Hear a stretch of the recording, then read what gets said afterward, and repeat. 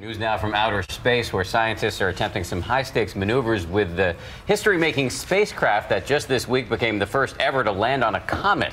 With batteries on the lander now running dangerously low and the mission itself in peril, there's something of a Hail Mary in progress, and ABC's Aditi Roy is on the story. Aditi, good morning.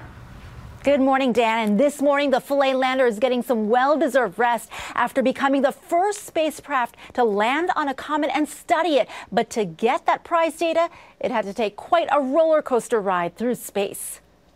Overnight, high drama 300 million miles into outer space. This time not starring Matthew McConaughey or Anne Hathaway. The Philae lander has had a seriously nail-biting week that began with a rough landing on a comet, traveling at more than 80,000 miles per hour. If you listen closely, we even get to hear the unexplained singing noise from the comet.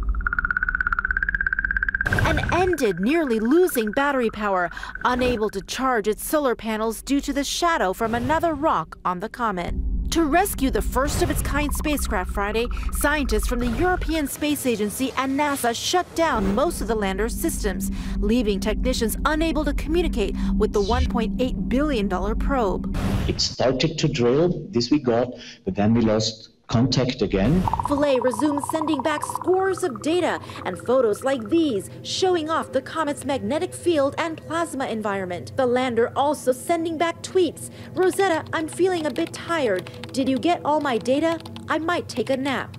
Hashtag comet landing. We're orbiting a comet for the first time ever. There's absolutely no question this is a success. But the lander only had limited battery power since its solar panels were in the shadow of a cliff. So researchers decided on a bold plan to raise the lander and rotate it to catch more light onto its solar panels. All this before Philae getting some well-deserved rest after tweeting, hashtag life on a comet has just begun.